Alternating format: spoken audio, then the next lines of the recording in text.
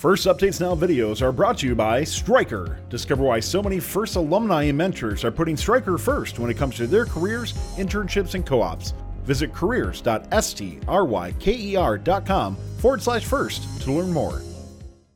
Yeah, so we're already in week 2, which is nuts. And for those of you who haven't checked out the thread on Chief Delphi or heard about it through all the discords and whatnot, the Open Alliance came onto the scene at the end of December, literally on the last day of the year. And it introduced the 6 teams that would be participating this season. So unsurprisingly, 95 the Grasshoppers out of Vermont, who have shared their build season progress through a Chief Delphi thread or a blog for, I can't even remember how long ago that started. Time. Yeah. Real long time. Forever. But they'll be participating, which is pretty cool because they've kind of spearheaded the whole let's document the crap out of our build season and show everybody. Along with them will be Team 319 out of New Hampshire, Big Bag Bob.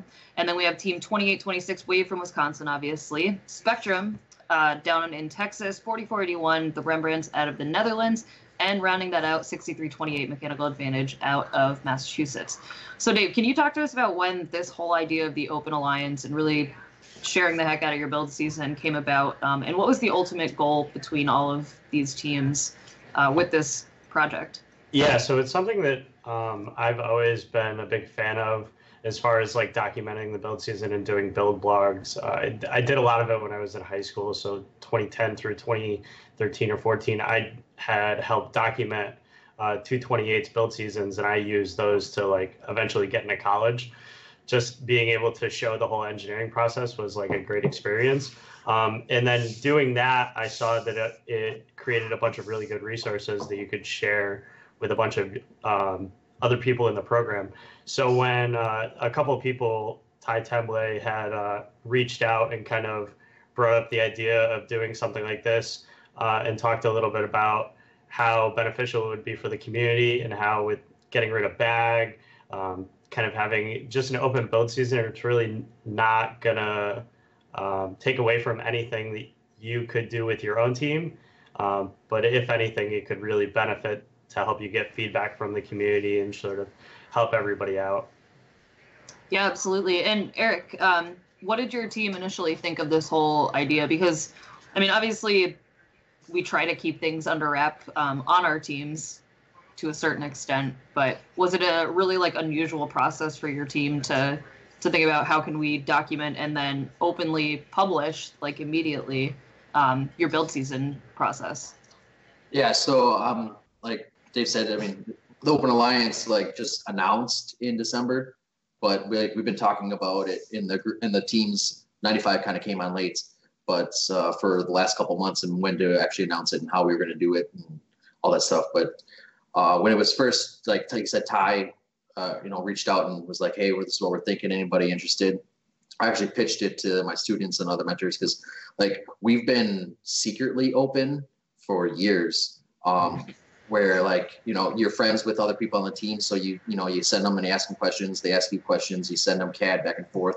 We collaborated pretty hard with the Hawaiian kids for a couple of years. I mean, they named their robot Wave Rider in 2018 because I legit sent them our entire robot CAD and they modified their robot because they liked what we did in terms of lifting other robots and stuff. Mm-hmm. So, I mean, we've been open, but we just haven't been open like this. So this was, we created a new website and we launched it this fall. So this was kind of another thing where we could throw a blog on it and kind of, jump on this train and show that being fully open with everybody doesn't create, you're not hindered. Like nobody gets a competitive advantage by staying secret because everybody, like, I can show you my shooter, and give you CAD. But if you don't actually take the time to build it and iterate it, you're never going to actually know why ours works. So, right. And I think that's a really good point that you bring up. It's like you could just hand over, a finished product, but until you kind of play around with it, you really can't just copy and paste onto your robot. So yeah, do you think? Go ahead.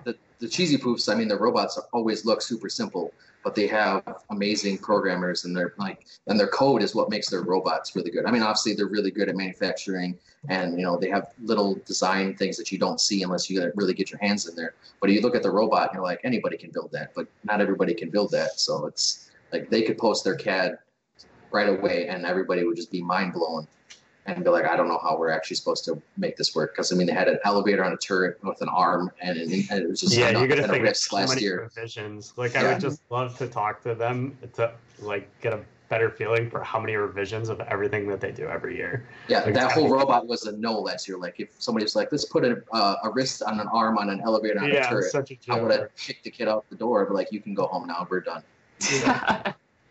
Yeah, that's a really good point. And so in terms of like publishing immediately during your build season, how do you think that's gonna kind of impact people rather than, at the end of the season? 254 typically publishes their entire like tech binder, and there's a lot of other teams that release pretty much everything towards like the end of the season. So how do you think that this is going to be similar or really different in terms of providing people with immediate kind of insight to what you're doing? And then at the same time, do you think that it's going to create like what do you see it doing in terms of students taking a look at it and other teams? Yeah, so I think that it's beneficial for both sides, right? For us, we found that I never really imagined that this would happen. I figured we would, as far as getting a ton of feedback. So I knew we would put the build blog out, right? And people would ask us questions and want to learn more about it. But something that I found with like the immediately as we're building the robot is I sort of come to the realization that I think that we're going to build a way better robot for doing this than if we were having a closed build, because we only have so many resources with our team, and we're still pretty young. Kind of had a major rebuild this last season, so there are a lot of holes that we're trying to fill and go through. But as we're publishing our stuff, we're getting a ton of feedback from other people being like, hey, have you seen this prototype? Have you seen this team? Like, this looks similar to this. Just getting that kind of feedback and that kind of understanding is something that, like, since we're so open to like trying everything essentially at the beginning of the season, oh God, you showed that video. I'm gonna get yelled at for that dangerous shooter. It sort of benefits us from the aspect of being able to get more eyes on all of the products, so we can just sort of all of the things that we're not thinking about that are happening, people are pointing out.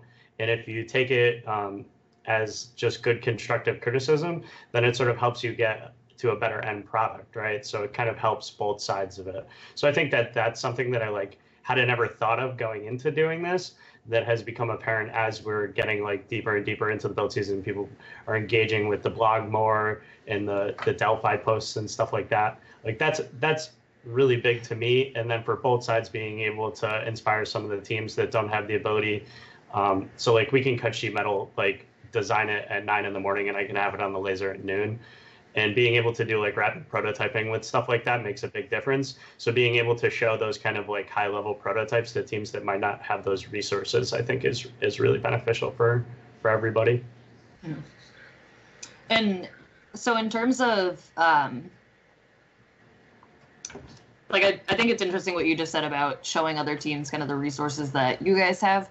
When you were trying to find like a group of teams that were going to showcase their build season, did you try, like you guys as a group, did you try to diversify kind of the resources that each of the teams that are contributing to this have, so people can see kind of a range of like, this is what you can do with X, Y, and Z versus, a team that may have a handful more resources than... So I think that's more of a Ty question, because he was really the one that spearheaded bringing everybody together. But I think it was just him putting it out, and for this first year really trying to get anybody that was willing to do it, right? Because it's kind of a crazy concept being like, you're going into this competitive game, why don't you publish your strategy and your solutions for the problem, right? So and I kind of started out with anybody who wanted to do it.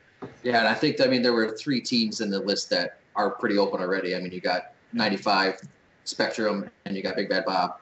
And, so those were 3 kind of like, yeah, let's do it. And then like pretty much everybody in the Open Alliance talks to each other a lot through various social media platforms. So like we're in constant communication even before this open alliance thing came about. And I think if like you watch Spectrum over the years, I mean, from what they came from to what they are now, I mean, they're a perennial, event winner now in the last few years in Texas, whereas, 3-4 years ago, not really. So like this blog has helped them become better. And yeah, I mean, they're in Houston, so they're close to really good teams like 118 and, other teams that are in Houston. But, I mean, Texas is a big state, but, you get to your arm in stuff. But like doing this, like gets you exposure to people all over the world. Right. I mean, so, Alan posted that, Corsetto has reached out to him, and Corsetto posted too. Is like, yeah, I've reached out to Spectrum and be like, hey, have you tried this? And, you got Citrus Circuit, super secret. I mean, I talk to Corsetto occasionally, and I, try and get stuff from him. That's not good. Now recording. Yeah, so we have a question from chat from Pinchy Boy. He said, are we going to be seeing a lot more robots that are copies of others this year? Is that necessarily a bad thing for the community with losing some creativity? What do you guys think? I think that's hard to gauge right now. I don't think we'll see too much blatant copies as far as like entire robots, right? But I'm sure mechanisms. Something that we actively try and do every year is look at what the best teams are doing, right? And then try and correlate that to a game activity from the past. Look at how the best teams did it and then sort of do that. So I think you'll see a lot of like, since we're publishing everything, like our CAD is out, there will be some stuff. But I don't think there'll be any like blatant copies. And even if there are, and like a team wants to openly follow our process and build with us as we do it and wants to build a twin, like I wouldn't be opposed or insulted or anything like that, right? Because I think that would kind of be a cool process, and you can kind of, maybe they don't have the engineering resources that we're lucky to have. So being able to sort of make a bigger impact as far as like getting everybody involved in the process, and maybe expanding their bound of what they were originally capable of, that would be cool. I would agree with that.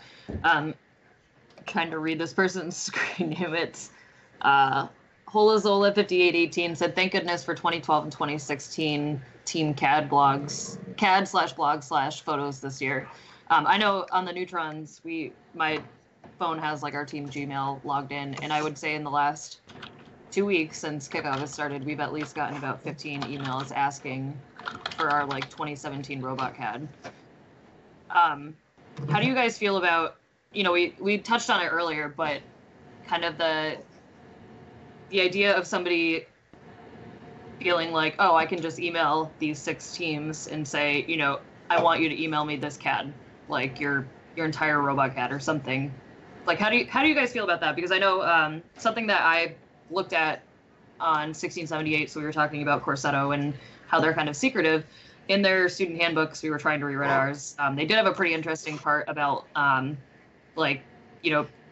the idea of ownership of content and ideas, and keeping that within the team until the team agrees upon a good time to say, okay, this is where we're going to start kind of letting people know what we're doing. This is when we're going to start sharing video and documentation, which I think kind of parallels the idea of, giving students the experience of like a business or like the engineering experience like in the real world. So this idea of the open alliance where you're doing kind of the opposite, not just handing things over, but being really transparent. Do you think that there's somewhere where you can kind of reach a balance of saying, okay, like we're going to give you like X, Y, and Z, but we're going to hold off on like maybe the code or something else that makes this mechanism like really, really good? Yeah, so somebody who signed, like I signed probably 3 NDAs a week just from my job, because I work as a manufacturing engineer mostly with startup companies that do like new tech and stuff, and we help if they don't have the mechanical engineering stuff in-house, we kind of help them with their projects. So I definitely see like the business portion of it, right, where everything is super closed. But I think it's kind of like how we're doing it, where we're not just like really, I think the whole process of releasing as you're going through sort of the process, it makes the CAD and the code that is getting released a lot more beneficial, right? Because you kind of, instead of just looking at the end product, you kind of get the whole picture. Yeah, I think that to me is like the most exciting part of this idea of the Open Alliance, is to see how each of these 6 teams really approach, kickoff to fielding your robot at your first event. Because yeah, like honestly, it really kind of cool. terrifies me a little bit looking at the other Open Alliance teams and like talking with friends and stuff who are on some of the other teams. We regularly collab with 2168, right? And we're trying to work with them on some type of like climber this year. So it's kind of tough to find the balance with, we want to be completely open, but they're closed, right? They don't like, their lead mentors have asked me like, try not to, and we've made some kind of like strategic decisions on this process until we get to a certain point.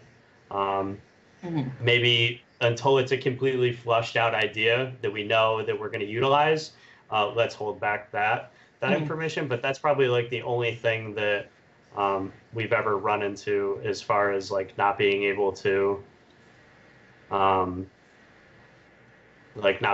publish everything, I guess. Yeah, and it gets tricky too. I know not everybody, obviously, in this group of 6 teams is part of a district, but about half of you are. So it kind of adds that element of, you and 319 and 95 could very well be competing against each other, which obviously wouldn't matter for the 3 of you, but how open do you want to be going into your first in-district event and stuff? So I give you guys a lot of kudos, because it is a totally different approach to build season, especially like looking back when we were in high school. It's like you had to shove your robot in a crate. We didn't have really nice high quality cameras in our back pockets, and weren't like Snapchatting our dinner. And I know we're all over the country, but at one point I like as many of the Open Alliance teams together to play a match would be cool. I'd love to do that. That would be really, really cool.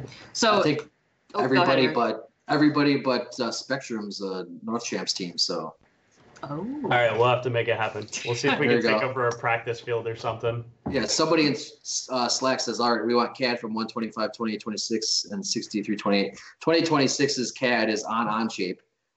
We have our 2012 robot. 2014 might be there. 18, 17, 18, 19 are all up there. So. Yeah, so as we get more developed throughout our, I'm going to be saving out step files. So like we're going through and CADing our drivetrain right now. So once that gets finalized and I start cutting the sheet metal, then we'll publish like subsystem by subsystem. We're working in SolidWorks. We're didn't have the bandwidth to get fully trained up for Onshape. I wish we did. And there's not really an easy way to like actively publish stuff in SolidWorks. So as we go through the process, the students will kind of be saving off assemblies and publishing them. Awesome. So Onshape, you can actually just import native SolidWorks files. You don't have to do a step file, and you'll get better detail if you do it that way. Assuming maybe I'll just have like as we finish sub-assemblies, put them into an Onshape file, an Onshape doc, and then just keep it live. Yeah, I'll look into that. I'll ask you about that later, Eric. So, Shotties with 2 Z's wants to know, does the Open Alliance also share all of their code? Yeah. We will? Yeah, probably. I mean, it's all on GitHub right now. I don't know. That's not I'm a dumb mechanical dude. I'm the same. I'm the same age. That was a bad question for us. Yeah, but I'm trying to learn programming, but yeah, we'll publish it as it comes. I guess I don't know. That probably be sometime. I'm sure our programmer is watching this right now, like. Ah! Well, if people do want something specific from the Open Alliance, I'm sure if you hop into Chief Delphi, there are so many great threads. You can hop in and kind of add a comment, and I'm sure any of those teams would hop in. And we're going to hop back in. We have some questions from chat. Olazola5818 said, would love to hear what some of the hosts' opinions on great products in comparison to the Open Alliance information sharing. All right, I'll take it. I mean, I don't have any problem with it. It's still, like I said before, like it's been designed, but it's not a finished product. You still have to use it and test it and learn it and tune it. So, and it's going to make teams better. Like Open Alliance is all about trying to raise the floor, So I think this helps. I definitely don't want to lose an event to worse teams. I'd rather lose events to good teams. And if this makes teams better, I'm all for it.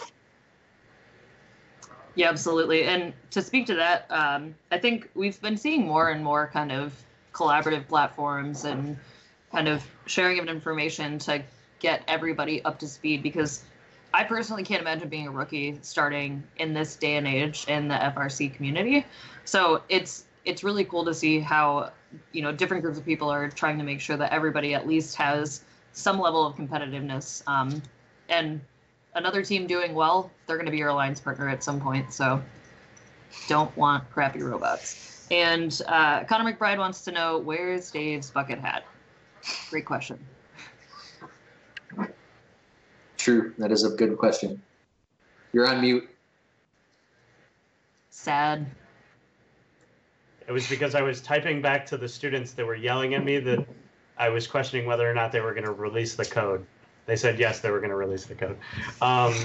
It's literally every time I have a bucket hat, somebody comes up to me and is like, wow, how do I get one? And then I give it to them, and then I don't have one. I probably got like 5 at the beginning of last season, and then they're all just gone. So if you want one and you see me at a competition, just ask, and I'll more than likely give you the one on my head. Pass. That's like real nice, but real gross at the same time. Yeah, no, I wash my hair. You know what you wash your hair, but that I don't know. No, that's like taking somebody's socks. I'll pass on that too. Yeah, as an elementary school teacher, I know better than to take somebody else's hat and put it on my own head. Yeah, you get lice that way. Eric, you don't want to wear my hat? No, thank you. I've washed it maybe once in like 3 years, so it should be okay. Oh, so gross.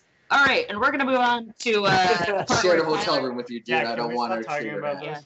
Yeah. When I'm not at work, I try to not think about germs. I try not to be exposed. I don't know how you're not sick like every single just working with the high school kids. I'm sick all of the time. You build an immune system. Really? I basically work in a petri dish, so it just it sucks at first, and then you get really, really strong, and then when you get sick, you get really sick. So yeah, good times. Thanks for watching. If you want more fun content, be sure to subscribe and ring the bell to be notified about our latest videos. You can also directly help support Fun by visiting our Patreon at patreon.com/firstupdatesnow or by subscribing at twitch.tv/firstupdatesnow. Thanks to all of our co-executive producers on Patreon and Tier 2 Plus subscribers on Twitch, keeping Fun loud, live, and independent.